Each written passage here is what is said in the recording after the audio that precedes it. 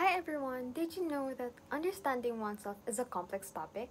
There are various factors that affect our identity and how we reflect it on a personal, social, and professional level. However, just like what Aristotle said, knowing yourself is the beginning of all wisdom.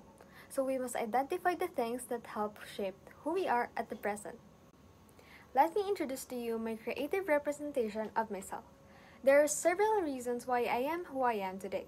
With my family being the first people to surround me when I was younger, I was able to familiarize myself with common human values and beliefs. Later on, I was exposed to education and new relationships with other students who later on became my friends. Being in this environment allowed me to discover skills in areas where I excel, as well as develop friends that influence me with new perspectives. Although the different emergence of social media platforms has impacted me a lot above all. Posting in social media platforms, receiving every like, every comment, every follow from different people makes me feel like everyone's staring at me. Well, that's what I felt.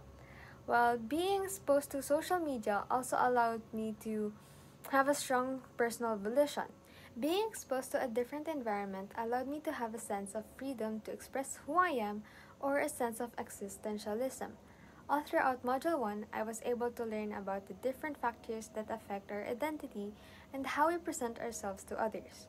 I also learned how multifaceted our identities are and how they may differ from one person to another.